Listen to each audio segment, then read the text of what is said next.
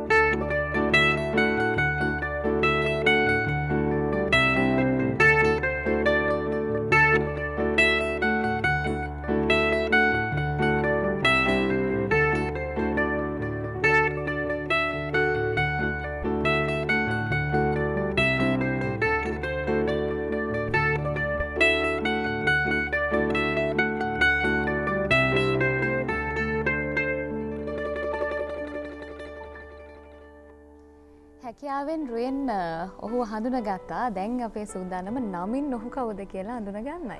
ඔව් ජයනි මේ වෙලාවේ ලංකාවේ සංගීත ක්ෂේත්‍රයේ වැඩ කරන මේ පරම්පරාවේ කාර්යබහුල වගේම ඉතා දක්ෂ වාද්‍යවේදියෙක්. වාද්‍ය ශිල්පියෙක් නෙවෙයි වාද්‍යවේදියෙක්. මේක වාද්‍ය ශිල්පය හරියට වේදයක් විදිහට ඉගෙනගත්තු සහ ඒක නිරන්තරයෙන්ම පුහුණු වෙමින් හැම වෙලාවෙම ඒක කොහොමද අපේ සංගීත ක්ෂේත්‍රයට දානය කරන්න කියලා හැම වෙලෙම වැඩ කරමින් ඉන්න විශිෂ්ට සංගීත වේදිකෙක් එක්කයි අපි අද කතා කරන්නේ. ප්‍රවීණ වාද්‍යවේදී බුද්ධික පෙරේරා. ආයිබෝන් සුබ දසන. ආයිබෝන්.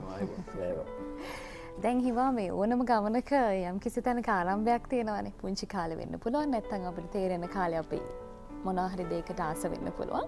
ඉස්සර මේ ගෙදර ඉන්නකොට පුංචි වෙලෙන්දා ගීතේ හරියට ඇහුවා නේද? මේ පුංචි වෙලෙන්දා කැසට් එක ගොඩක් අහනවා. ඒ කියන්නේ ස්පීකරේට කන ලං කරගෙන අහන ලොකු බෆල් එකක් තිබ්බා. ඒකට කන ලං කරගෙන හැම වෙලේම අහනවා. බිම නිදාගෙන කන තියාගෙන අහනවා. ඒ කියන්නේ පුංචි වෙලෙන්දා ඇත්තටම ඒ කාලේ මේ වෙනමම අපිව පිස්සු වට්ටපු වචනයක් පිස්සු වට්ටපු කැසට් පටයක් සහ ගීත ගොන්නක් නේද? ඔව් අර දැන් ටීවී එකේ ඒ කාලේ විෂුවල් එකෙත් ගියානේ අර ලස්සනට ඇඳලා ඒ කියන්නේ හරි ලස්සනයි ඒක. අපි ආකර්ෂණය වෙනවා පොඩි කාලේ මේකට. ඒ කියන්නේ ඒකද ඇත්තටම හේතුනේ සංගීතයට කැමති වෙන්න. ඉස්ලාම් මට මතක කාලේ සංගීතය ඇහුවේ එතනින්ද මම.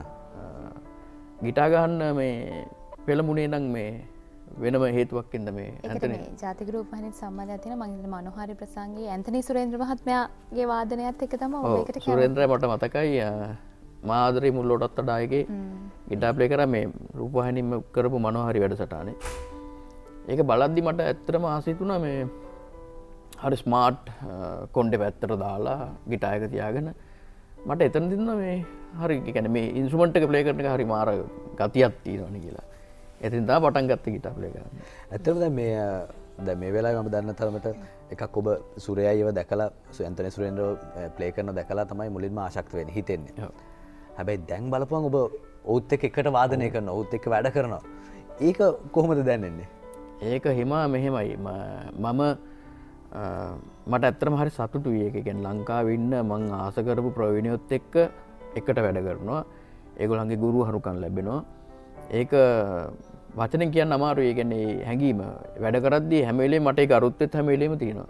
හැම වෙලේම ඒගොල්ලන්ගෙන් දෙයක් ඉගෙන ගන්නවා. ඒක හරි ලොකු දෙයක් ඇත්තටම ජීවිතේ මම ලැබුණු. මොකද මට ඇත්තටම දැන් මහින්ද බණ්ඩාර වගේ ගිටාර් වාදකෙක් වෙන්න ඕනේ කියන එක මගේ ඔළුවේම තිබ්බ පොඩි කාලේ ඉඳන්.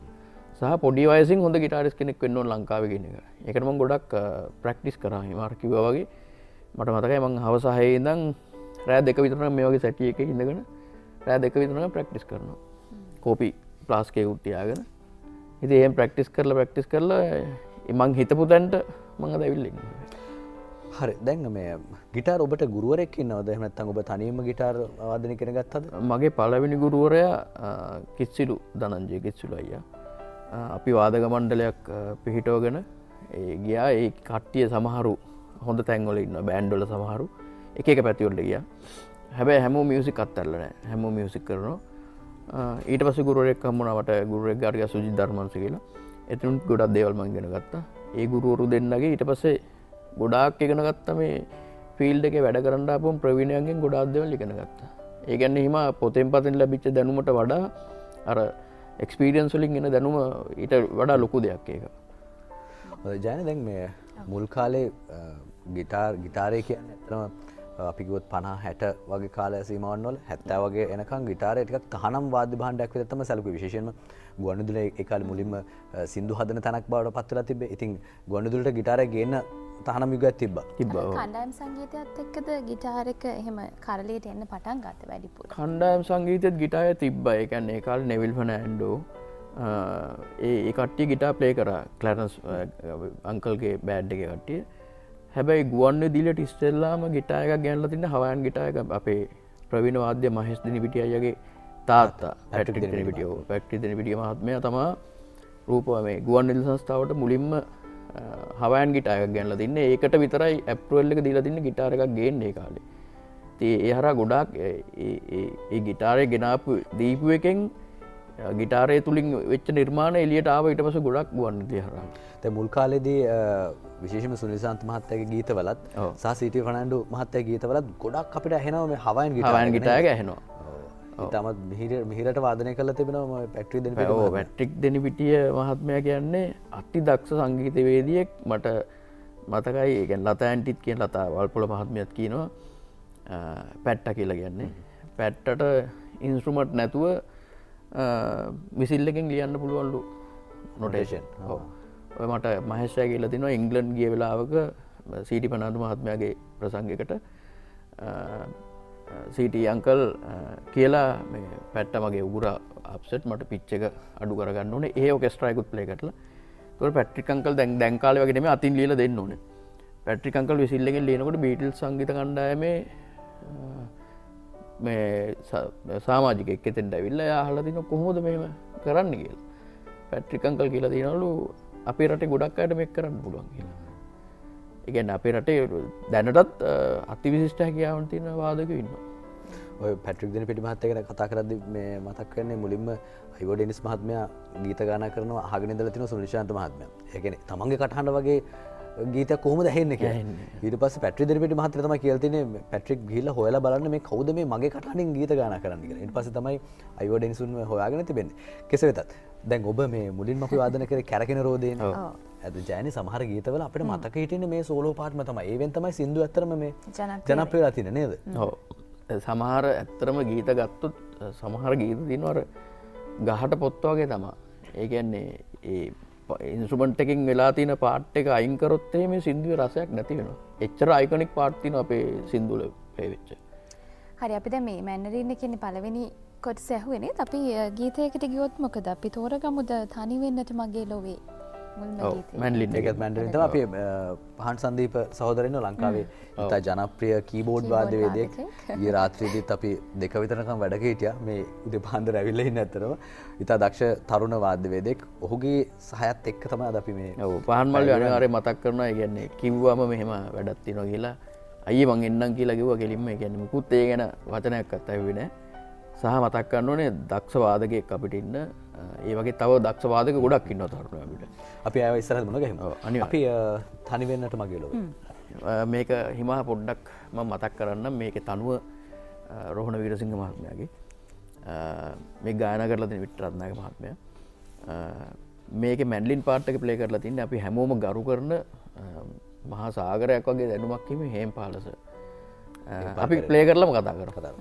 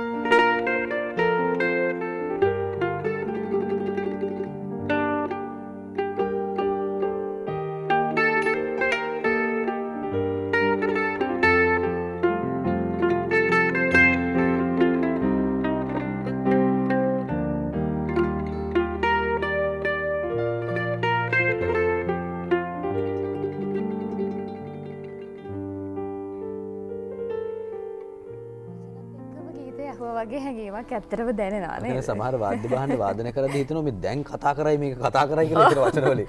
ඒ තරම් හරිම මේ සජීවී බවක් අපිට දැනෙනවා. දැන් මේ රෙකෝඩින් ගිටාරිස්ට් කෙනෙක් විදිහට වැඩ කරන එකයි එහෙමත් නැත්නම් සජීවීව සංගීත ප්‍රසංගයක ප්ලේ කරන එකයි අතර මොනවා හරි තියනවාද වෙනසක් සහ ඒකේ අලුත් අත්දැකීමක් එකතු කරගන්න පුළුවන්? වෙනසක් කියන්නේ මෙහෙමයි. මම බෑන්ඩ් ප්ලේ කරා ඇත්තන අවුරුදු 10ක් විතර. ඒ එක්ස්පීරියන්ස් එක වෙන එකක්. ඒ කියන්නේ ඒකෙදී අපි හැසිරෙන්න ඕන විදිය වැඩ කරන්න ඕන විදිය වෙනස්. ඒකෙන් ලැබෙන අත්දැකීමුත් ප්ලේ කෙනෙක්ට අනිවාර්යෙන් තියෙනවා. මම ඒක හැම වෙලෙම කියනවා. ඒ කියන්නේ හැම ප්ලේ කෙනෙක්ටම කියනවා බෑන්ඩ් ප්ලේ කරනවා නම් කියනවා නම් ප්ලේ කරන්න. ඒ අත්දැකීම අනිවාර්යෙන් ගන්න ඕනේ. ඊට පස්සේ ස්ටුඩියෝ එකක ප්ලේ කෙනෙක් වෙනකොට ඒක වෙනස්. එතනදී ගොඩාක් දේවල් ගැන හිතන්න ඕනේ. අපි අනිත් කෙනාට ඩිස්ටර්බ් කරන්න බෑ. එතකොට අපේ නිර්මාණශීලීත්වය වැඩි වෙන්න ඕනේ එතනදී. අපි ගෙන්නන කවුරු හරි සංගීත අධ්‍යක්ෂකවරයාට අපි පුළුවන් තරම් අපේ සහයෝගය දෙන්න ඕනේ. දැන් මේ කාලේ හිම හැම වැඩක්ම ඇත්තටම ඒ කියන්නේ ස්ටුඩියෝ එක වැඩ කරනවා කියන්නේ ඒ පැය ගානට ගෙවන්න ඕනේ. එතකොට අපිට ගියාම අපි පුළුවන් ඉක්මනින් ඒ වැඩේ කරලා දෙන්න උත්සාහ කරන්න ඕනේ. එතනදී ගොඩාක් දේවල් තියෙනවා.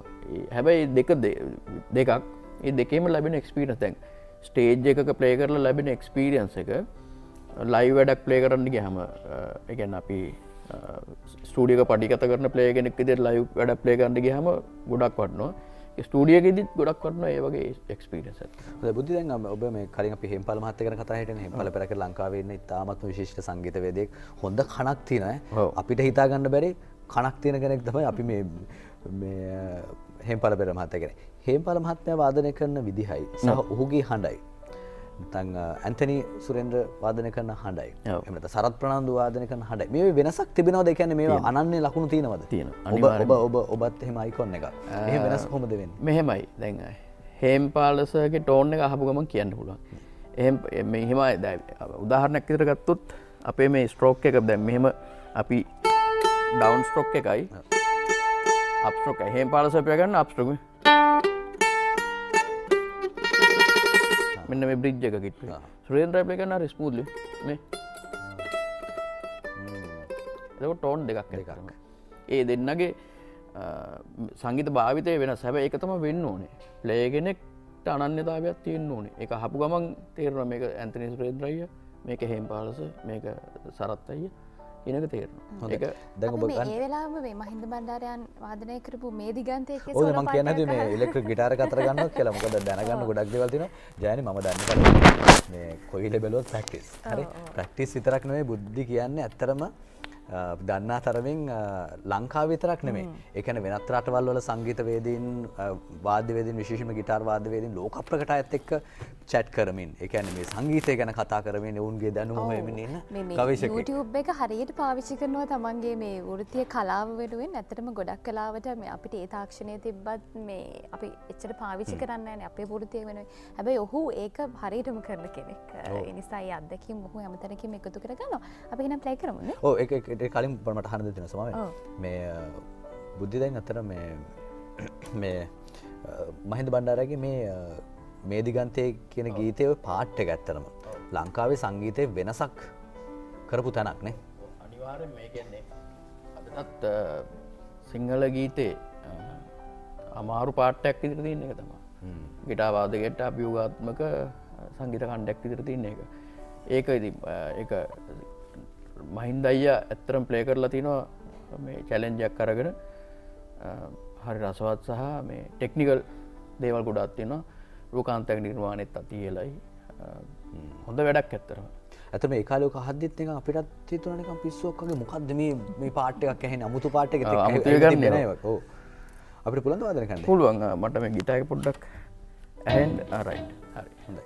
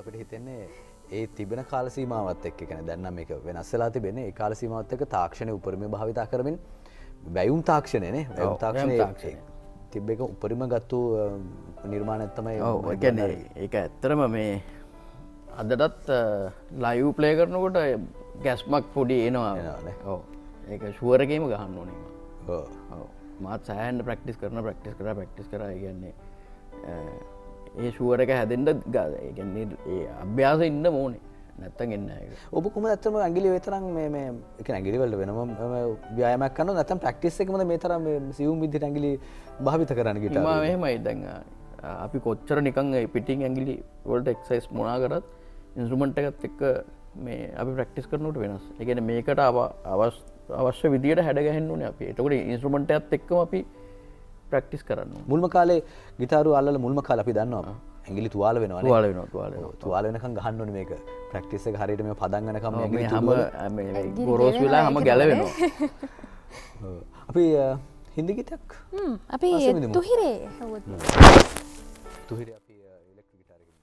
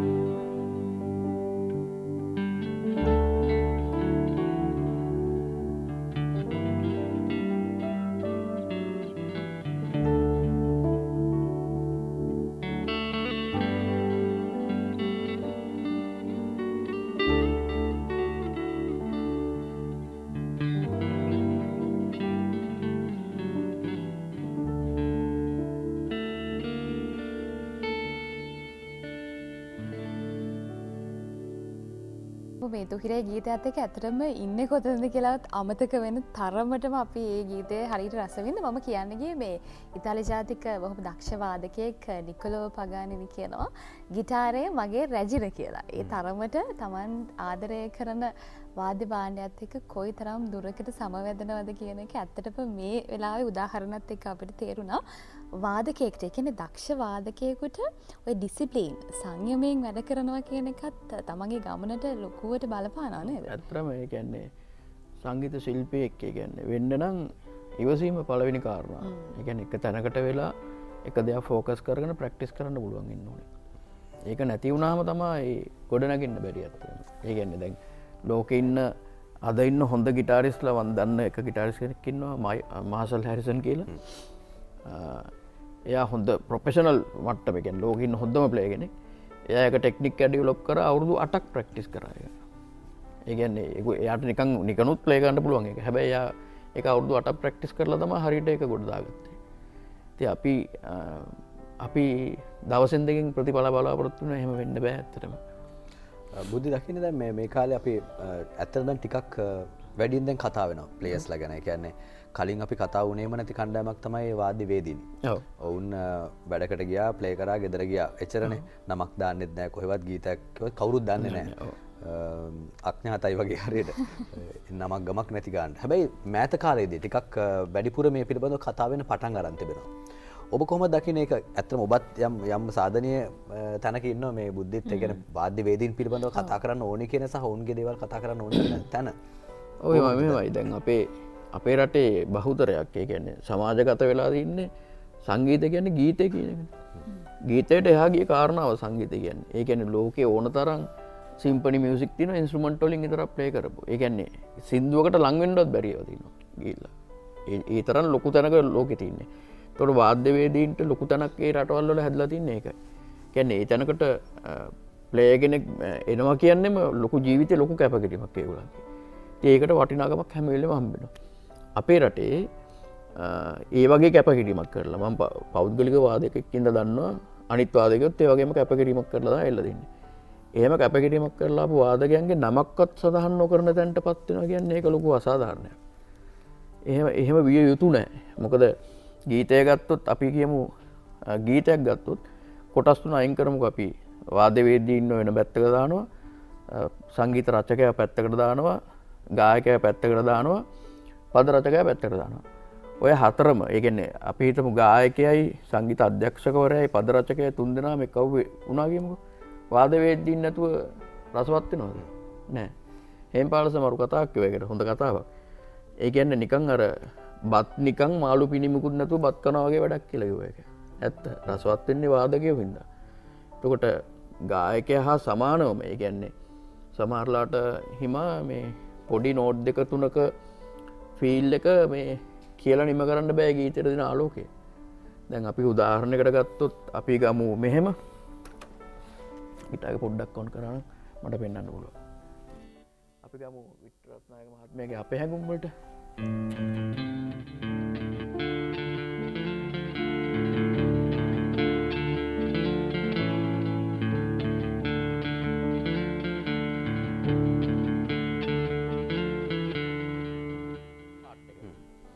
අපි එන්නේ මේ දාන්න. හරි. ඔතෙන් තමයි ඉන්නේ. ඕක නිකමට හරි.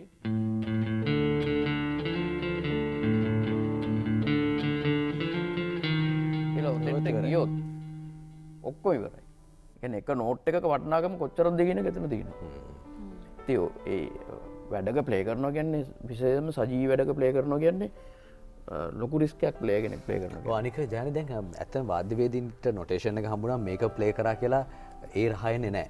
අනික උන් ඉන්නේ දැන් අපිට තියෙන ප්‍රශ්න දේවල් ටික ඔළුවේ දාගෙන තමයි. ගෙදර තියෙන ප්‍රශ්න ගෑස් මිල වැඩි වෙන ඒවා, කරන්ට් නැති වෙන ඒවා, ආර්ථික අවපාතයන් ඔක්කොම එක තමයි වැඩකට එන්නේ. හැබැයි එහෙම කියලා උන්ට මේ දෙන නොටේෂන් එක ඒ විදිහටම ගහන්න බෑ. උන් ඒකට හැඟුම් කරනක් දෙන්න ඕනේ. දෙන්න ඕනේ. ඒ කියන්නේ අපි මේ පණ නැති ඉන්ස්ට්‍රුමන්ට් එක අපි හැඟීමක් එකතු කරලා මිනිස්සුන්ට දෙන්න ඕනේ. එතකොට අපි තුලින් ගොඩ නැගින දෙන්නේ. ඒක මට හැම වෙලේම තියෙන ප්‍රශ්නක තමයි. කියන්නේ ඒ වගේ දේවල් කරගෙන දැන් සමහර වෙලාවට මම පෞද්ගලිකව මගේ අම්මා ස්පිරිතාලේ ඉන්නකොට අමාරු වෙලා මං ගිහලා ෂෝ ප්ලේ කරලා තිනවා. මට ඔඩියන්ස් එකට කියන්න බෑ මගේ අම්මා අසනීපයි කියන එක. හැබැයි ඒ වගේ කැපකිරීම හැම වාදකයම කරනවා. එතකොට නමක්වත් කියන්න ඇත්තරමට චීප් වෙන්න ඕනේ නැහැ මේ සමාජෙ එච්චරම කියන්නේ. ඒක අපිත් හදා ගන්න ඕන අනිවාර්යෙන්. හැදෙන්නත් ඕනේ. ඔබ හිතනවා දැන් මේ කාලේ ටිකක් ඊට වඩා වෙනස් විදිහට වාද්‍යවේදීන් පිළිබඳව කතා කරනවා කියලා? කතා කරනවා එහෙම. කතා කරනවා. ඒ කතා නොකරන තැන මම ඇත්තටම ඒකට කතා කරන්න හේතුව දැන් අපි ගමු රෙකෝඩින් එකට. රෙකෝඩ් එකට කතා කරාම මාසෙකට විතර කලින් සමහර රෙකෝඩින් කියනවා. ඊට පස්සේ සතියකට විතර කලින් ආයෙ මතක් කරනවා. සමහරලාට රෙකෝඩින් එකට ඉස්සෙල්ලා දවසෙත් මතක් කරනවා. රෙකෝඩින් එක දවසෙත් උදේත් මතක් කරනවා සමහරව. වැඩේ ඉවරනාන් පස්සේ මතක නැහැ. ඒක එහෙම වෙන්න පුළුවන්ද මිනිස්සුන්ට? ඒක බොරුවන්නේ එතකොට. ඉතින් ඒවට එහෙම මිනිස්සු එහෙම කරනකොට එහෙම කරාම හිමා වෙන්නේ මෙහෙමයි. දැන් අපේ රටේ වාද්‍යවේදීන් මුදලට වැඩි දෙයක් හැම වෙලෙම ගිහිල්ලා කරනවා.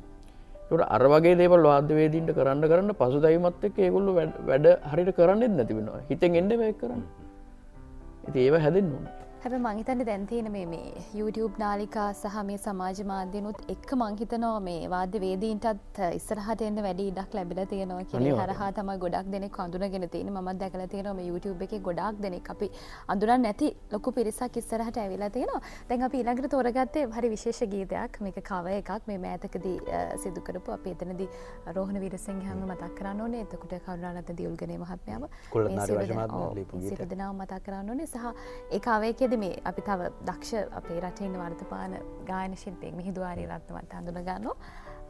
වාදනයෙන් සහාය වෙන්නේ අපේ බුද්ධික පෙරේරා. ඔව් හිම ඇත්තටම මේ රෝහණ වීරසිංහ මහත්මයා කියන්නේ අපේ රටේ අති විශිෂ්ට ප්‍රවීණයෙක්.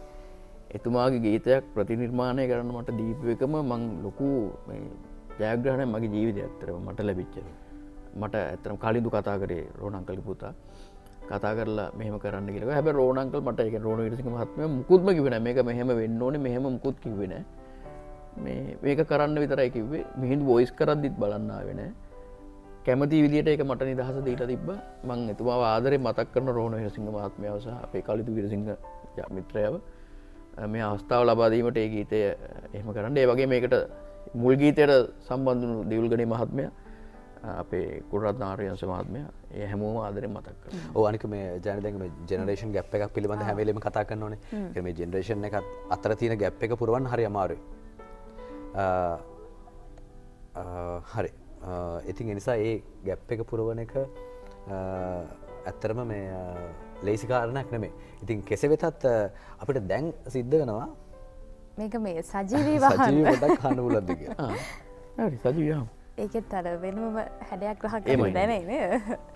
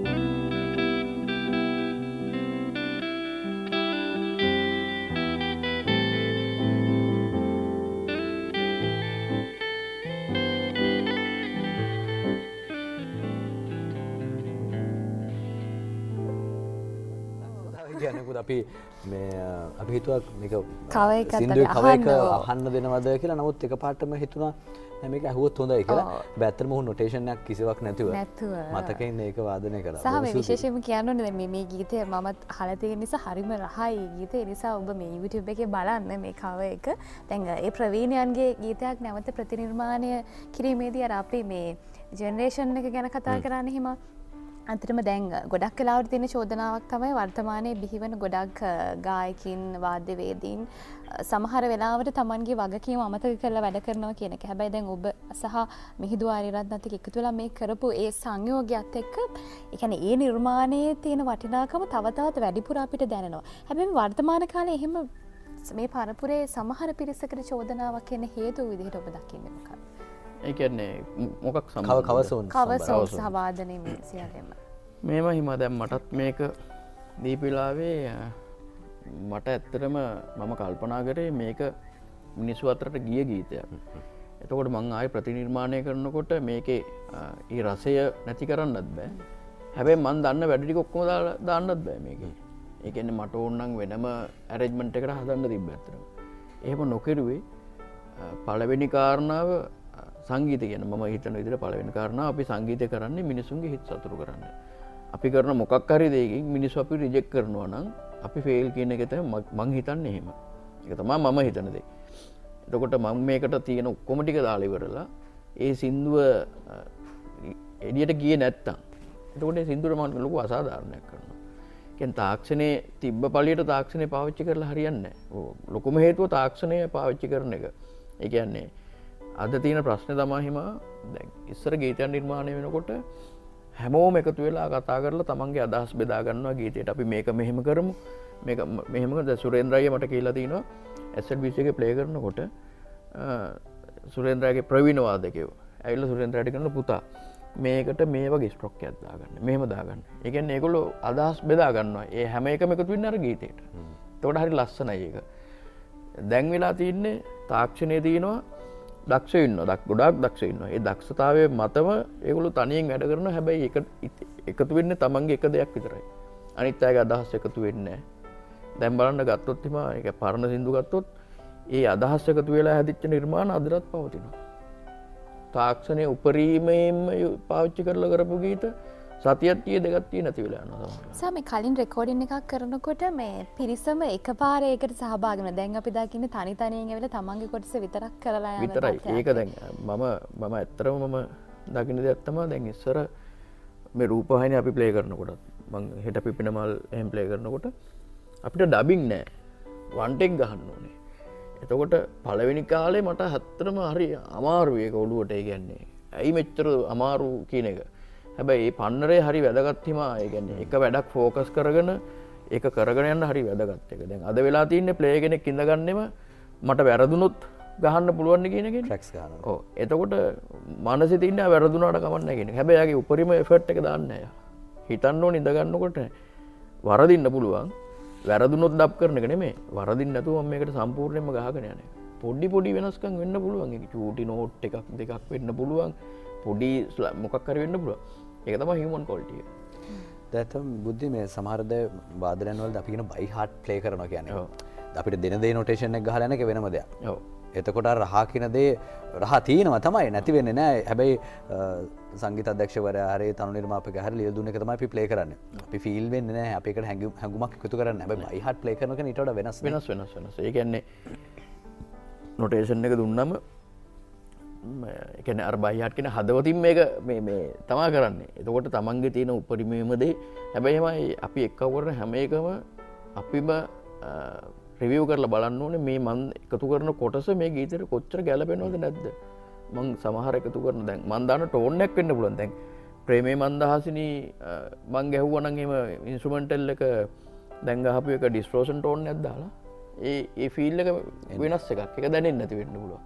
ඒත් අපි රූකාන්තයට දවසක් කිව්වා මල්ලි කටහඬ කියන දේ හරි වැදගත්. ඒ කියන්නේ අපි හැඟීම් ප්‍රකාශ කරන්නේ කටහඬින් ඒ ටෝන් එකෙන් වැඩේ අවුල් කරගන්නත් පුළුවන් වැඩේ හොඳ පැත්තට ගෙනියන්නත් පුළුවන්. ඒක ඇත්ත. තව පැහැදිලි.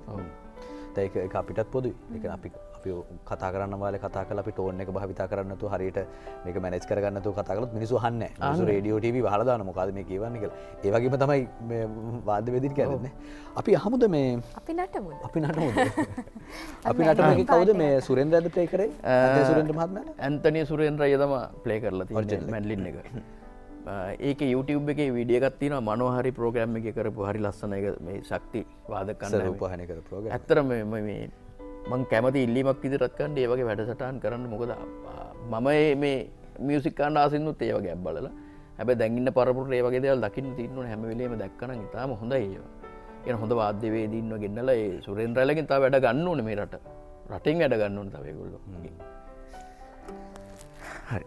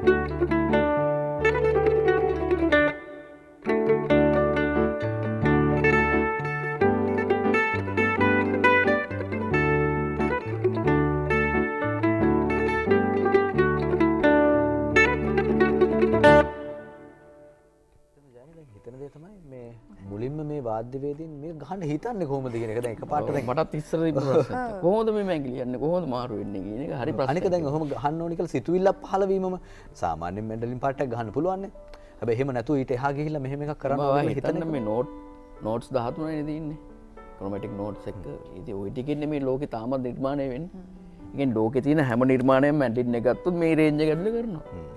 තාමත් කරනවා. ඕක නෝට් 100ක් විතර තිබ්බනම් කොහොම වේද කියලා හිතෙනවා මට. සමහරවිට දැන් ඔය මේ ගිටාර් මැන්ඩරින් ප්ලේ කරනකොට අපිට ෂෝ එකකදී හරි අර ක්ලෝස් අප් එකක් පෙන්වන දැන් ඒ වෙලාවට ඇත්තටම අපිත් බලද්දී ඇඟිලි මෙහෙම කොතනින්ද මේ වාදනයේ මේ වෙනස එන්නේ කියලා. අපිත් කරන මෙහෙම කරලා වැඩක් නෑ. ඒක හොයා ගන්න. ඒක මං හිතන්නේ එක් පැත්තකින් ගත්තාම හරි භාවනාවක් වගේ හරි සමවැදිලා කරන්න ඕනේ දෙයක් නේ. ඒක ඇත්තටම මේ ෆෝකස් එක ගන්න. ඒ කියන්නේ දැන් අපි මේක ෆෝකස් කරාම මේක ඇතුළේ හිටියොත් මේ අපිට ඒ වැඩේ කරන්න පුළුවන්. ගොඩක් අයගේ ෆෝකස් එක නැතිකම හින්දා තමයි එතනට එන්න බෑ. ප්ලේයර් කෙනෙක් වෙන්න මම හැම වෙලේම කියන්නේ තමන් කරන දේ ෆෝකස් කරලා ප්‍රැක්ටිස් කරන්න. මොකද්ද මම කරන්නේ? කොතෙන්ද මම යන්න ඕනේ කියන එක හිතලා කරන්න ඕනේ නැත්නම් විභාගات යන්න පුළුවන්. ඔබ සාමාන්‍යයෙන් දැන් ඔබ රොක් ගිටාර් වාදනය කරන රොක් ගීතවලට ඔබ වාදනය කරන දැන් අපි දන්න ගොඩක් වෙලාට ගිටාරිස්ලා ඒක වැරද්දක් කියනවා නෙමෙයි හොඳේ. දැන් ඒගොල්ලෝ ස්ටේජ් එකේ නටමින් දඟලමින් කරන හැබැයි බුද්ධික කියන්නේ එක තැනක ඉඳගෙන මිල්ටන් මල්ලවාරච්චි මහත්මයා සින්දු කියනවා වගේ එක තැනක ඉඳගෙන මේ කිසිදු කරදරයකින් තොරව අවශ්‍ය දේ වාදනය කරන මොකද දවසක් ඇහුවත් එකයි බුද්ධිය එහෙම නැද්ද කියලා. මේ අනිත් එක බුද්ධිය දැන් මේ ගිටාරේ දැන් අපි මුලින් කාලේ ශාස්ත්‍රීය සරල ගීතවලට තමයි ගොඩක් කලාවට ගිටාරේ කියන්නේ එකම ෆෝමැට් එකේ තමයි ඇහුනේ. ඒක වෙන වෙන වෙනස්කම් කරලා තියෙනවා. හැබැයි දැන් ඊට වඩා වෙනස්. දැන් රොක් වෙන්න පුළුවන් විවිධ සංගීත ශානරයන් වල වාදනය වෙනවා. ඔබ දකින්නද මේ කාලේ කියන්නේ ගිටාරේ භාවිතා කරන විදිහේ යම්කිසි හොඳ පැත්තක් තියෙනවා කියලා කියන්නේ අලුත් සීමාවන් හොයාගෙන යනවා කියලා අපේ සංගීතවේදී. ඇත්තටම තියෙනවා. අලුත් නිර්මාණකරුවන් අලුත් විදියට ගිටාරේ භාවිතා කරනවා. ඒ කියන්නේ මේ මැන්ඩලින් එක උනත් ඒ කාලේ තිබ්බට පස්සේ මෑත කාලිනව අඩු වෙලා ගියා. දැන් ආයි මේ භාවිතා කරනවා. ඒක හැබැයි මෙහෙමයි වාද්‍ය ශිල්පීනුත් ඒක කරන්න ඕනේ දැන් ලංකාවේ හිමා කෝටි 2ක් ජනගහනය ඉන්න රටේ මැඩ්ලින් ප්ලේයර්ස්ලා හොඳ 10 දෙනෙක් හොයාගන්න අමාරුයි. ඉතින් ඒ ලොකු අඩුවක් තියෙනවා. ඒ කියන්නේ ඉගෙන ගන්න ළමයින්ට මේ බලංගන්න ප්‍රෝග්‍රෑම් එක බලංගන්න දෙමෝපියන්ටම කියන්නේ මැන්ඩලින් එක කියන්නේ ඕන ඉන්ස්ට්‍රුමන්ට් එකකට ඕන තරම් මේ ෆීල්ඩ් එක ඉඩ තියෙනවා. හරියට ඉගෙන ගන්න ඕනේ හැබැයි. හරියට ඉගෙනගෙන ආවොත් රැඳෙන්නත් පුළුවන් වැඩ කරන්නත් පුළුවන්. ගොඩක් කලාවට මේ දෙමව්පියෝ උනත් උත්සාහ කරන්නේ වෛද්‍යවරු ඉංජිනේරුවරු කරන්නේ ඒ අතරතුරේම දරුවන්ට සංගීතයත් එකතු කරනවා නම් මං හිතන්නේ හරි ලස්සන සුන්දර මිනිස්සෙක් ඒ හරහා බිහි වෙනවා. ඒ හැමදේම අපි හැමෝටම අඩුවක් නැතුව විඳින්නත් පුළුවන්කම ලැබෙනවා නේද? හොඳ අපිට මේ ඔව් වෙලාව හිම මේ දැන් අපේ දැන් දෙමව්පිය ඉස්සරහට කිව්වා වගේ වෛද්‍යවරයෙක් ඉංජිනේරුවෙක් කරන්න උත්සාහ කරන එක හොඳයි. ඒක වරදක් නෑ. ඒක වෘතියක්. මේකත් එක වෘතියක්. එතකොට අද වෙනකොට ලෝකෙත් එක්ක ගනුදෙනු කරන්න පුළුවන් කියලා දෙනවා. ඇමරිකාවේ අද මොකද්ද වෙන්නේ මොකද්ද කොන්සර්ට් එක වෙන්නේ කියන එක අපිට දකින්න පුළුවන්.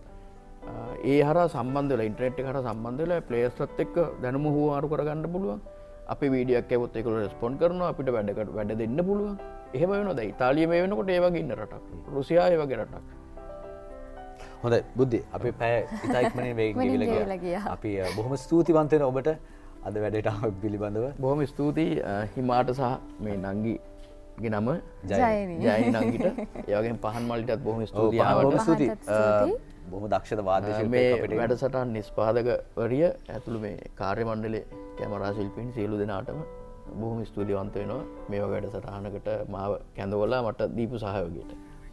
හරි අර අපි කිව්වනේ පුංචි දෙයක් මේ කව එක බලන්න කියලා අපි ඒක එහෙම බලන්න ඉඩ දෙන්නේ නැතුව දැම්ම ඒකත් රස විඳින අවස්ථාව දීලා තමයි අපේ පළවෙනි හෝරාව මේ විදිහට අවසන් කරන්නේ.